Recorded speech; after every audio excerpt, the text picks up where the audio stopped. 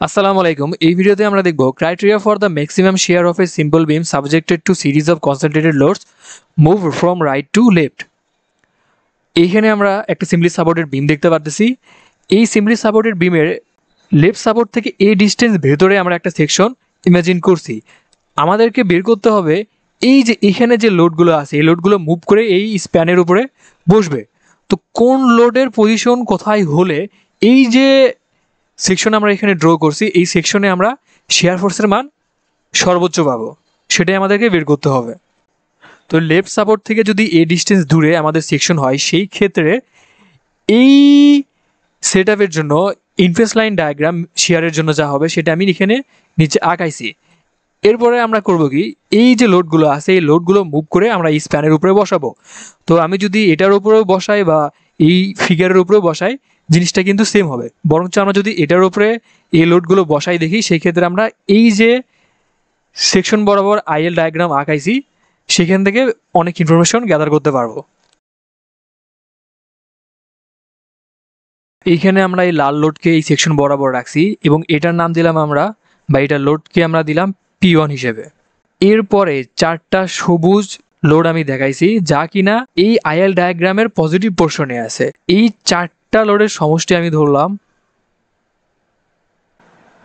W, এবং এই যে লোড বেগুনি কালার দিয়ে আমি আঁকাইছি এটা আছে স্প্যানের বাহিরে। এটার লোডকে আমি ইন্ডিকেট করলাম P প্রাইম হিসেবে।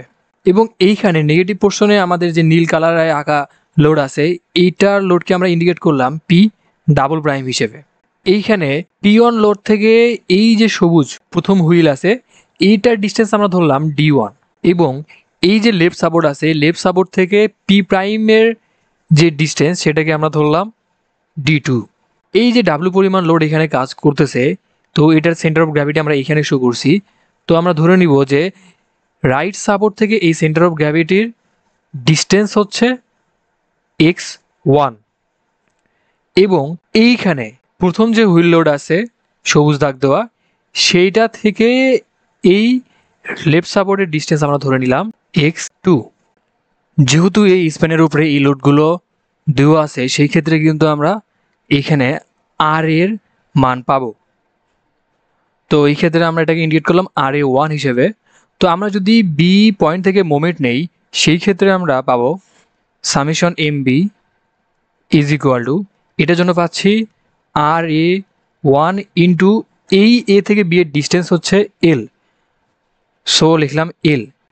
এরপরে আমরা এই P ডাবল প্রাইম নিয়ে কাজ করি, সেই ক্ষেত্রে আমরা পাই minus P double prime distance কত হবে, এই বি পয়েন্ট থেকে এই P ডাবল প্রাইমের ডিস্টেন্স হবে, যেহেতু এই পুরো ডিস্টেন্স L সেখান থেকে আমরা D2 বাদ দিব, L মাইনাস D2 মাইনাস। এবার এই যে চারটা লোড আছে W, এখানে চারটা না অ্যাকচুয়ালি এখানে আরও অনেক লোড থাকতে পারে, তো আমি জাস্ট থিওরির জন্য এখানে চারটা লোড দিছি। সো W ইন্টু ডিস্টেন্স কত হবে x1। এরপর আসি P1 নিয়ে, সো এটার জন্য পাই মাইনাস P1 ইন্টু ডিস্টেন্স কত হবে, যদি এইখান থেকে এতটুকু ডিস্টেন্স D1 হয় তারপর এইখান থেকে এতটুকু ডিস্টেন্স x2 হয়, সো এখানে আমরা লিখতেই পারি D1 যোগ x2 ইজ ইকুয়াল টু 0। এই সমীকরণ থেকে যদি আমরা RA1 এর মানটাকে আলাদা করে নেই, RA1 এর মান আমরা পাবো RA1 is equal to WX1 divided by L plus P1 into D1 plus X2 divided by L plus P double prime into L minus D2 divided by L। তো এইটা গেল আসলে কিসের মান, RA1 এর মান। এরপরে যদি আমরা এই যে সেকশন আমরা এখানে আঁকাইছি এই সেকশনের আগে শেয়ারের মান নেই সেই ক্ষেত্রে আমরা কত পাবো, তো আমরা ধরলাম V1, আমরা এখন শেয়ারের মান নিব। তো কি বুঝাবে, এই লেফট পোর্শনে যতগুলো লোড আছে তার সমষ্টি, so RA1 minus P double prime. আমরা যদি RA1 এর মান এইটা বসাই তাহলে হয়, এরপর থাকে মাইনাস P ডাবল প্রাইম। এইখানে আমরা P ডাবল প্রাইম পাচ্ছি দুইবার, এইখানে একবার আবার এইখানে একবার। তো এইখান থেকে যদি আমরা এটা সামেশন নেই সেই ক্ষেত্রে আমরা V1 এর মান পাবো WX1 divided by L plus P1 D1 plus X2 divided by L minus P double prime, এখানে থাকবে শুধু D2 ডিভাইড বাই L। তো এইখানে আমরা শেয়ারের মান পেয়ে গেলাম। এটা গেল প্রথম কেসের ক্ষেত্রে। এরপর আমরা করব কি, আরেকবার আমরা এই শেয়ারের মান বের করব, কিন্তু সেই ক্ষেত্রে হবে কি, এই সবুজ হুইল যেটা আছে এটা এই পজিশনে চলে আসবে। সেই ক্ষেত্রে কি করতে হবে, এই পুরো সেটআপকে D1 ডিস্টেন্স লেফটে সরে আসতে হবে। তো এই সবুজ লোড যদি এই পজিশনে বসে সেই ক্ষেত্রে আমরা কি কি চেঞ্জ দেখতে পারবো সেটা আমরা এখন করব। তো এই সবুজ লোড যদি এই সেকশনের উপরে আসে তাহলে এরকম একটা সেটআপ হয়। এখানে P1 থেকে তার পরবর্তী লোডের ডিস্টেন্স হচ্ছে D1, মানে প্রত্যেকটা লোড কিন্তু এখান থেকে D1 ডিস্টেন্স লেফটে সরে আসছে। সেই ক্ষেত্রে এই ডাব্লিউ লোড যেখানে কাজ করতেছে সেখান থেকে এই রাইট সাপোর্টের ডিস্টেন্স হবে কত, আগে ছিল হচ্ছে x1, সেই ক্ষেত্রে এবার হবে x1 প্লাস D1।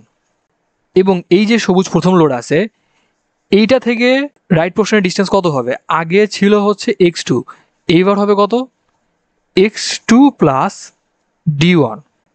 এবং যখন এই লোডের ডিসপ্লেসমেন্ট হয়েছে সেই ক্ষেত্রে আমরা দেখতে পাচ্ছি যে লোড P প্রাইম স্প্যানের বাইরে ছিল সেটা কিন্তু ভেতরে ঢুকে গেছে। এবং আমরা এই রাইট সাপোর্ট থেকে এইটার ডিস্টেন্সকে ধরলাম ই হিসেবে। এবং এইখানে আরেকটা জিনিস দেখতে পাচ্ছি, P ডাবল প্রাইম লোড যেটা এই নেগেটিভ পোর্শনে ছিল সেটা আউট অফ দ্য স্প্যান হয়ে গেছে।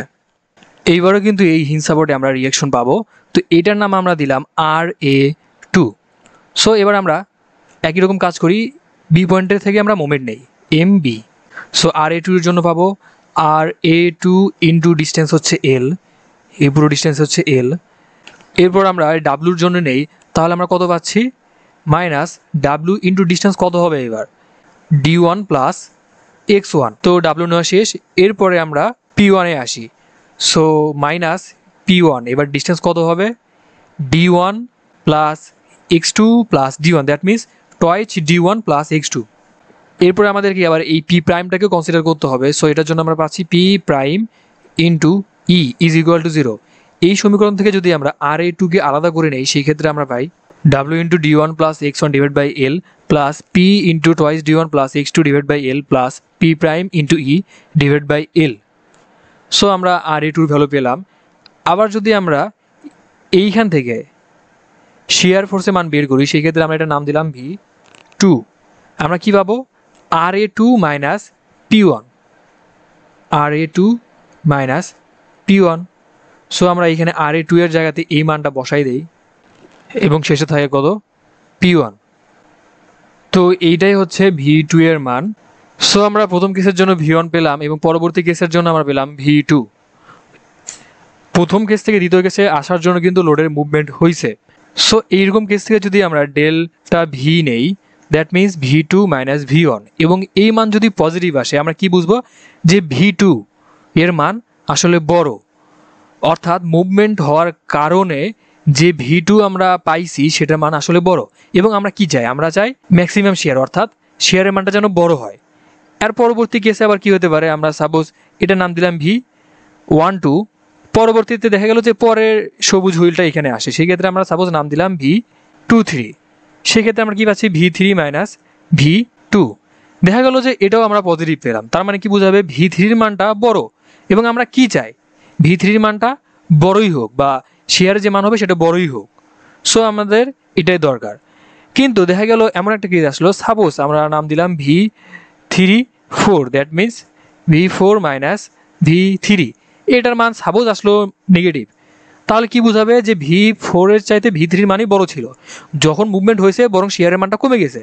কিন্তু আমরা তো এটা চাই না, আমাদের দরকার কি ঠিক তার আগের যে কেস যেখানে আমরা শেয়ারের মানটা সবচেয়ে বেশি পাবো। তো আমাদের আসলে দরকার ডেল্টা ভি এর মান। তো যদি আমরা এই দুটো ইকুয়েশনকে জেনারেলাইজ করে ডেল্টা ভি এর মান বের করি তাহলে আমরা পাবো কি, আমরা এখানে লিখি delta V is equal to V2 minus V1। So আমরা যদি এই দুটো মান এখানে বসাই দেই, সো এই ইকুয়েশনটা আসে এইরকম। এইখানে আমি W প্লাস P1কে ধরে নিলাম সামেশন P। তো আমরা ডেল্টা ভি সমান পাচ্ছি summation P D1 divide by L plus P double prime into D2 divide by L plus P prime into E divide by L minus P1। আমাদের লাগবে এই ফর্মুলাটা। তো এই ফর্মুলার আসলে কোনটা কি ইন্ডিকেট করতেছে যদি আমরা সেটাকে আবার দেখি, তো এইখান থেকে যদি আমরা এই সবগুলোর নোটেশনের পরিচয় আবার জানি, P P1 সমান সমান হবে the load which was over section and is moved of the section after movement. অর্থাৎ এইখানে সেকশনের উপর যে লোড ছিল সেটাই হচ্ছে P1 এবং মুভমেন্টের পরে এই লোডটা এই সেকশন থেকে কিন্তু সরে গেছে, এটাই হচ্ছে P1। এরপর আসি আমরা P প্রাইমের ক্ষেত্রে, the load which was of the span before movement and inter in the span after movement. অর্থাৎ যে লোডটা এই স্প্যানের বাইরে ছিল P প্রাইম, কিন্তু মুভমেন্টের পরে যে লোড এই স্প্যানের ভেতরে ঢুকে গেছে সেটাই হচ্ছে P প্রাইম। এরপর আসি আমরা P ডাবল প্রাইমের ক্ষেত্রে, the load which was in the negative share zone before movement and is moved of the span after movement. অর্থাৎ যে লোডটা আগে এই নেগেটিভ শেয়ার জোনে ছিল কিন্তু মুভমেন্টের পরে এই স্প্যান থেকে বের হয়ে গেছে সেটাই হচ্ছে P ডাবল প্রাইম। এরপর আসি আমরা D1 এর ক্ষেত্রে, the distance between P1 and the following wheel. অর্থাৎ এই যে লোড P1 আছে এবং তার পরবর্তী যে লোড আছে সেটার ইন্টারনাল ডিস্টেন্স হচ্ছে D1। এরপর হবে কি D2তে আসি আমরা, the distance of wheel load P double prime from the left support. এইখানে একটা জিনিস আমাদের সবসময় খেয়াল রাখতে হবে D2র ক্ষেত্রে, এটা বুঝাবে যে লেফট সাপোর্ট আমরা দেখতে পারতেছি সেইখান থেকে P ডাবল প্রাইমের ডিস্টেন্স, এটা কিন্তু মুভমেন্টের আগেকার যে ডিস্টেন্স।